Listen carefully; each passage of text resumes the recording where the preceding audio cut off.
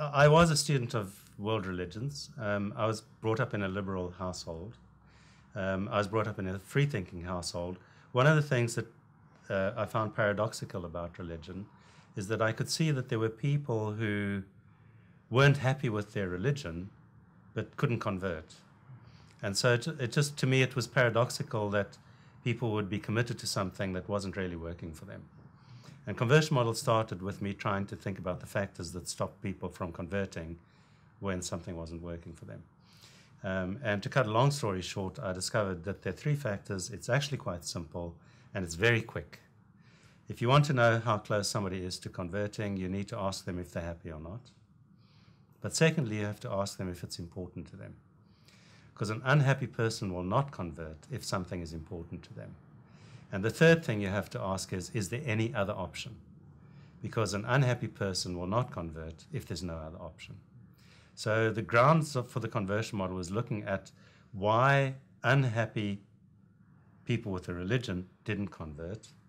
But in the end, we found that it applies to every domain and markets as well. And the first categories we tried it on were banking and beer, because we thought if we can crack banking and we can crack beer, we can crack anything. The key to its use in other categories is that the factors are universal. And all you need to do is formulate the questions in a universal way.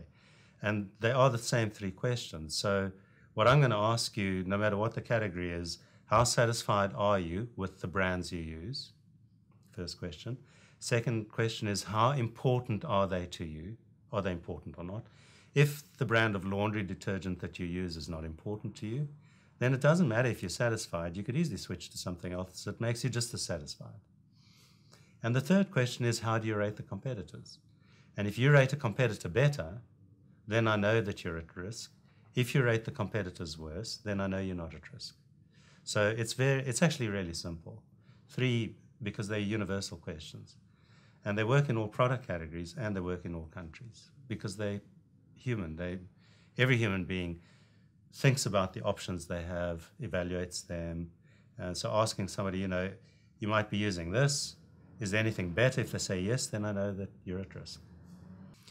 The old conversion model really only looked at 2 things. It had a look at whether you could grow by acquiring new customers, and it had a look at how you maintain your existing business by stopping customers from defecting. So the old conversion model was about acquisition and defection. The new conversion model is based on the recognition that in all product categories, and we've shown this with our research, from laundry detergents to banking to airlines to retail, in all product categories, service categories and packaged goods categories, most of the change in market share comes from existing customers who don't leave, but who start using you less. And if you improve your market share, most of the improvements in market share come from existing customers using you more. So the big difference between the old conversion model and the new conversion model is it's much better at finding out how to get existing customers to give you more business and how to stop existing customers from giving you less business.